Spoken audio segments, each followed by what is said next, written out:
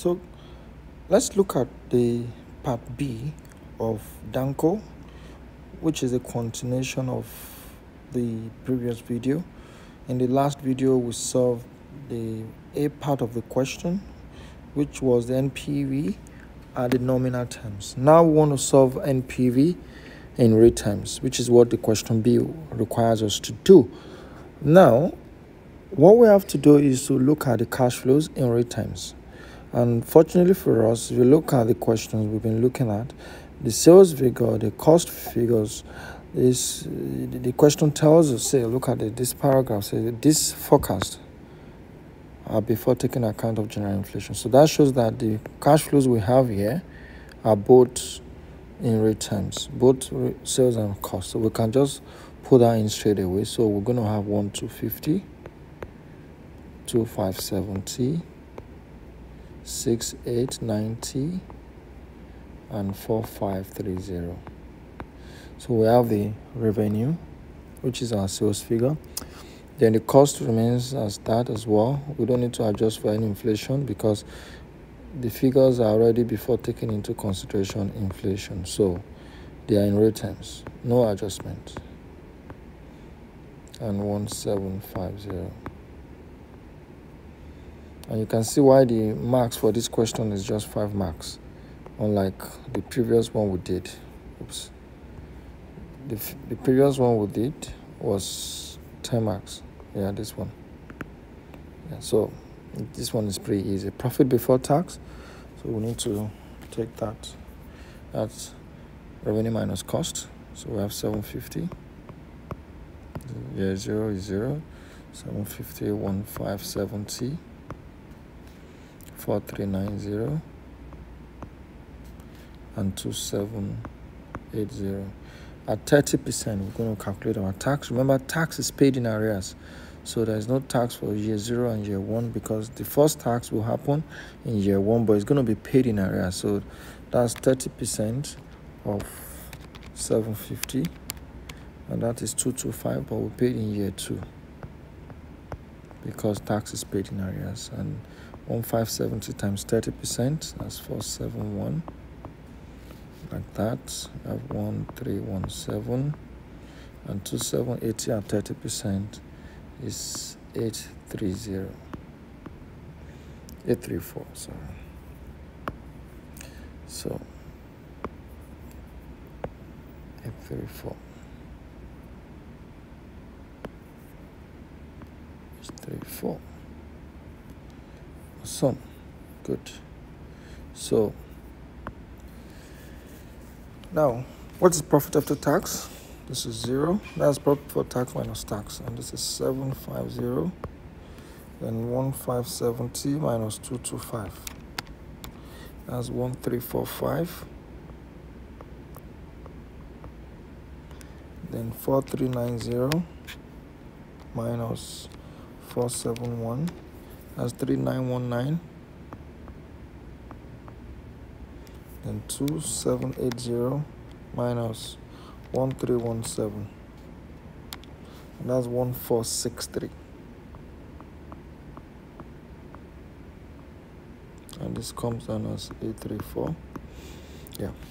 Now, initial investment, which is our initial outlay, remains 2 million, and that will happen immediately. That's year 0, and it's negative because it's cash outflow. The working capital will be different, so let's make that working this time around. That will be working 1 because we've not done any workings here. So I'll make that working 1. So we didn't do any workings here. We didn't do any workings here, just we did before. So our very first working is working capital. So that's working 1. And tax will be working 2. Those are the two things we'll be computing. And our tax will remain the same as we've done before because the tax is based on the current 2 million cost of equipment. So we'll plug that in from our previous computation.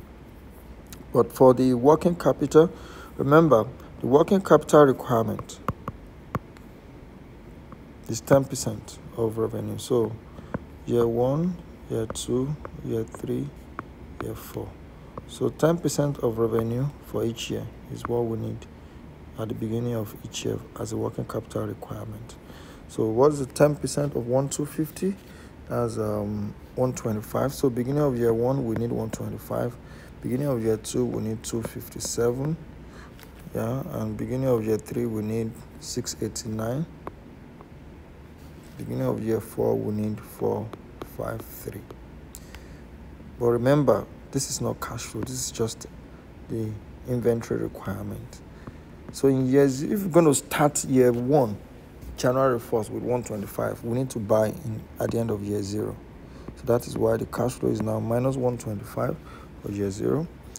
And if we're going to start year 2 with 257, then we need to buy more because we only have 125 in year 1. So we need to buy more, and then we need to buy 132 more in year 1, so that by the time we add it to what we start with, in total we're going to have 257. Likewise, the same thing, to make 689 in year 3, we need to buy 432 in year 2. Yeah, and in order for us to start year 4 with 453, we had too much at the end of year 3, so we need to sell 236. So that was positive. And we're going to recover. Remember, I always warn you, recover your working capital at the end of your investment. Please remember, never forget. So this is the working capital cash flows that we need to go and plot in our cash flow table. So you know that we are going to start with 125 negative because we need to buy. It's cash outflow. 132, 432, then 236. That is the one we're selling, and we're going to sell the last one as well at the end of the project, 453. Then for tax, which is working 2, is what we've done here before. If you remember, we did our tax. Yeah, it's the same calculation we did before, where we have the cost.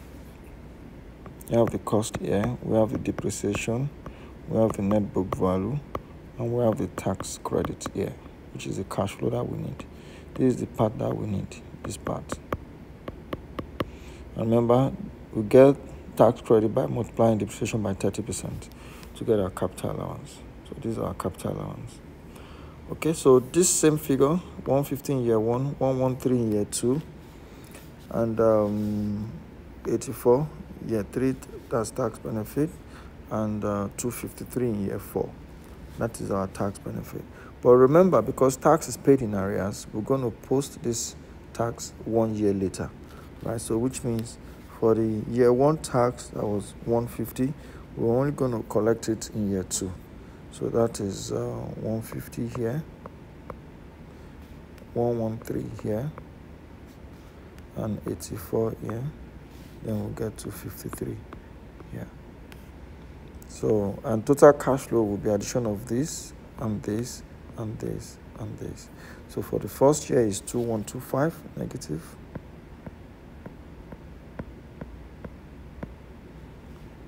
Then you have 618 of 1063. And for year 3, we're going to have 3919 plus 236 plus 113. That gives 4268. You have 21463 plus 453 plus 84. That gives 2000. And lastly, you have negative 581. So that's our total cash flows. But the question is, what rate are we going to be using? The last time we used 12%, which is a nominal rate, and that is money rate. But because we are dealing with real cash flow, we cannot do that. So which means we have to calculate the real rate. And that's what we want to do. So I'm going to put working, let's call that working 3. Right. Let's call that working 3.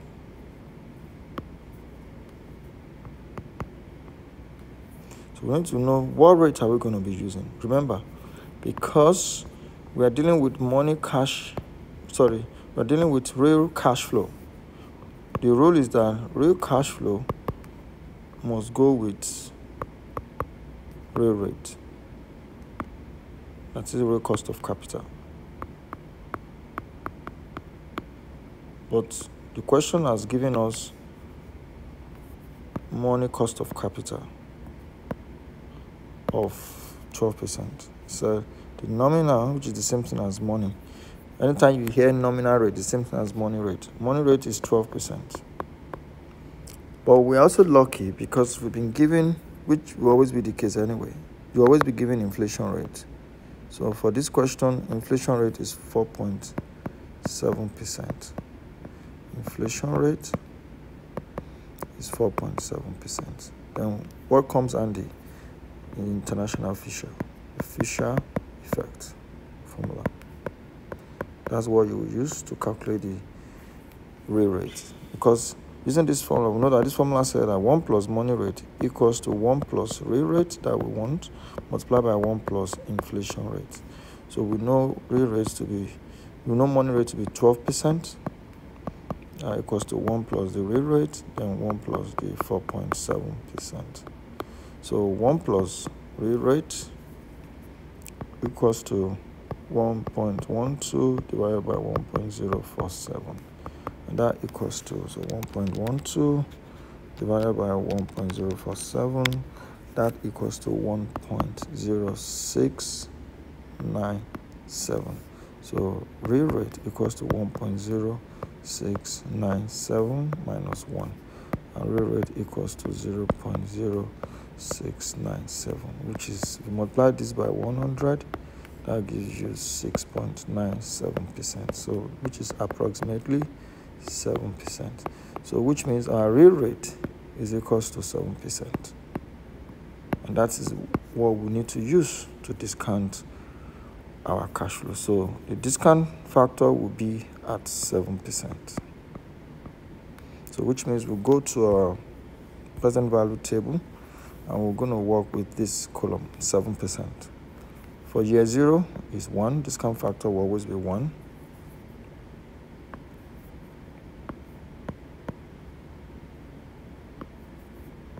Always be 1. For year 1 is 0.935. Yeah, 0.935. 0.873. 0.816, and year 4, 0.763, and finally 0.713. So we need to calculate the PV, which is the cash flow multiplied by the discount factor. And that will give us, for year 0, negative 2125. This will be 578,928. And 4268 multiplied by 0.816. That gives 3483. 3483. 1526. And negative 581 multiplied by 0.713 gives negative 414. And that is the PV. And NPV will be that. So negative 2125 plus 578 plus 928 plus 3483 plus 1526 minus 414. And that gives positive 3976. Positive 3976. And that is our net present value. So what does this mean? This is positive, unlike the previous one that we did that was negative. No, the previous one was actually positive as well, but I think I need to check that out. Yeah, also positive. Right, so The NPV is positive, and that is 3976. So, and what is the rule? The rule is that if NPV is positive, it is yes. It is yes. Yes means do the investment, do it. And you have to do it because the NPV is positive. That is the reason. Don't just say do the investment, but give the reason why you have to do the investment. And the reason why you have to do the investment is because the NPV is positive. And that is the question, the part B of the question. The part C says, explain ways in which directors of Danco can be encouraged to achieve the objective of maximization of shareholders' wealth. First of all, you need to understand what does it mean to maximize shareholders' wealth. There are two things. It means you need to pay dividend to shareholders. So either more dividends or increase the share price of the company.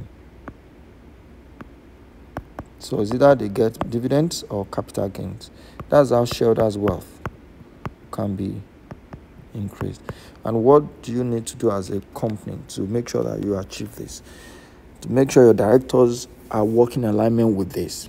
The major thing you have to do is to consider their remuneration or benefits such that their benefit aligns with the increase in share price, right? So take for instance, you can say number one, align promotion, because directors want to be promoted, yeah, with increase in share price.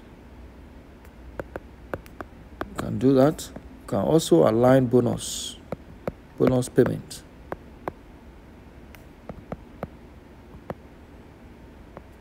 To share price increase as well. Yeah, another thing you can do is to give share options, because share options is when a company says, okay, we're going to give you some shares if you achieve a particular objective, or if you are able to work in this company for so number of years. And in that case, directors end up becoming shareholders. And once directors are also exposed to increase in share price or dividend payment, definitely they will align with the shareholders' aspiration. And that is actually called goal congruence, which is a way to avoid what we call the principal and agents conflict. In section A and B, I spoke about agency theory and stewardship. I mean, that is the part that this question is trying to test. And that will be it for Danco. Remember, you can always ask your questions, like the videos, share with your friends, and turn on your notifications so that once the new videos are posted, you are able to get to know immediately. Thank you, and we'll connect again next video.